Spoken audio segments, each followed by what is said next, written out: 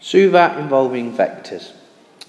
The acceleration of a particle tells you how the velocity changes with time. Acceleration is a vector, usually denoted by A. If a particle with initial velocity u moves with a constant acceleration a, then its velocity v at time t is given by v equals u plus at. Now this is an equation we use right at the start of the course when we're looking at Suvat equations. And we can use Suvat equations but involving vectors. So let's have a look at an example of using Suvat involving vectors. It says a particle P has velocity minus 3i plus j ms to the minus 1 at time equals 0. The particle moves with constant acceleration a equals 2i plus 3j ms to the minus 2. Find the speed of the particle after 3 seconds. Now, with all of the Mechanics 1 course, it's important that you highlight the key points in the question and also draw a diagram to represent this Suvat question. So, firstly, the initial speed. We know that it's moving with a constant acceleration and we know the time is 3 seconds. So let's draw a diagram to represent this question. So, we've got our particle here at the initial time and a particle after 3 seconds.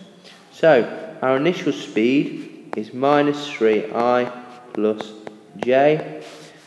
We don't know what its speed is after t equals 3 seconds. That's what we're trying to find. We know that the acceleration is 2i plus 3j.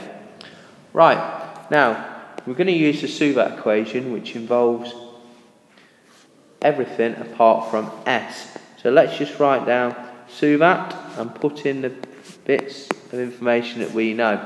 So we know the time is 3 seconds. We know the acceleration is 2i plus 3j.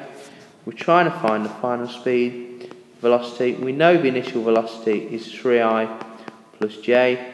We are not using s. So, we're going to use the equation v equals u plus at. So, v is what we're trying to find out. The initial velocity is minus 3i plus j. The acceleration is 2i plus 3j, all times by 3. We expand the bracket first. So the start bit stays the same. 2i times 3 is 6i, and 3j times 3 is 9j.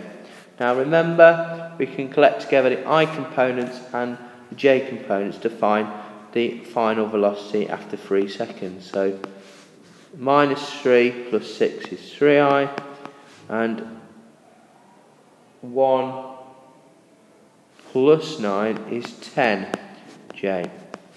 Right, now we're going to need to find the speed, because if you read the question carefully, it says calculate the speed of the particle after 3 seconds. Now, what we've found is the velocity after 3 seconds. So to find the speed, what we do is define the magnitude of the vector here. So the magnitude of v is equal to 3 squared plus 10 squared, which is 9 plus 100, which is the square root of 109, which if you do that on a calculator, the square root of 109 is 10.4 ms to the minus 1.